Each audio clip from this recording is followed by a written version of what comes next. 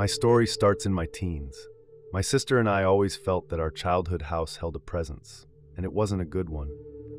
In fact, my father shared with us a story that happened when we were children that validated the feelings we had about our house. He recounted a tale wherein he awoke in the middle of the night by something he described as negative and with an agenda. He said he felt that the negative energy was headed into the bedroom my sister and I shared. He went into our bedroom to protect us from the energy. That may have been the end of that story, but he started feeling that energy numerous times. This didn't surprise me. Our house had much negative energy, which paranormal energies feed off of. With our feelings and our father's, we were even more convinced the house held an energy that wasn't friendly. Let's fast forward a couple of years. My sister, my mother, and I were home. My sister was coming down the hallway, which ended right in the middle of where our living room and kitchen branch off into their separate rooms.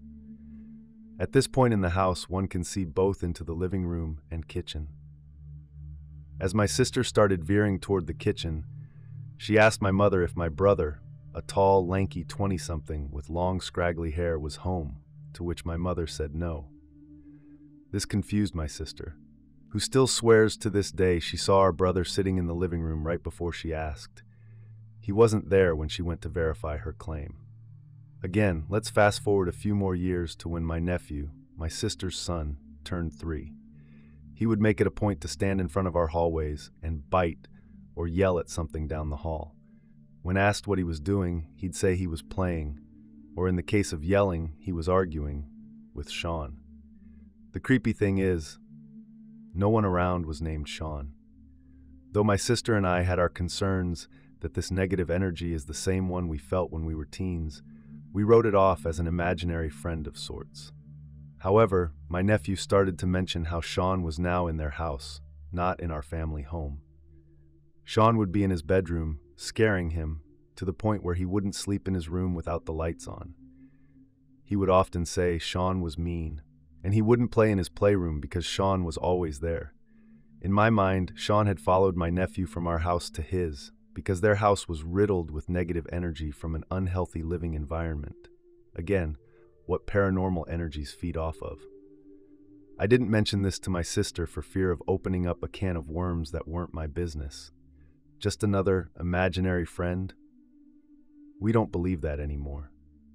One day, my nephew was in his house as my sister, her husband, and their friends came over and were talking outside.